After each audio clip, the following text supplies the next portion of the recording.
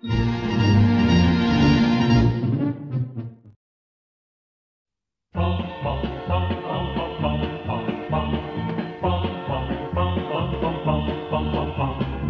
came down to this southern town last summer to show the folks a brand new way of life.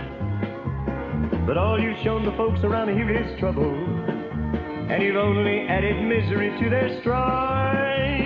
Your concern is not to help the people, and I'll say again, though it's been often said, your concern is just to bring discomfort, my friend, and your policy is just a little red. Now ain't I right? Ain't you right? Ain't you right? It matters not to you how people suffer, and should they, you consider that a game. You bring a lot of trouble to a town and then you leave. That's part of your communistic game. I detect a little communism.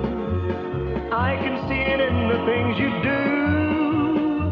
Communism, socialism, call it what you like.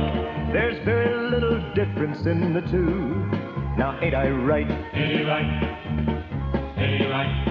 Your followers sometimes have been a bearded, bathless bunch. There's even been a minister or two, a priest, a nun, a rabbi, and an educated man have listened and been taken in by you. All the country's got some two-faced politicians who encourage you with words that go like this: burn your draft card if you like, it's good to disagree. That's a get acquainted communistic kiss. Now ain't I right? Ain't you right? Ain't you right?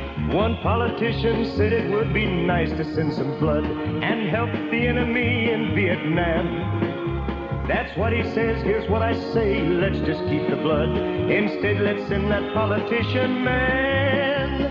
Let's rid the country of the politicians who coddle tramps that march out in our streets, protesting those who want to fight for freedom, my friend. This kind of leader makes our country weak. Now ain't I right? Ain't you right? Ain't you right? Let's look and find the strong and able leaders. It's time we found just how our neighbors stand.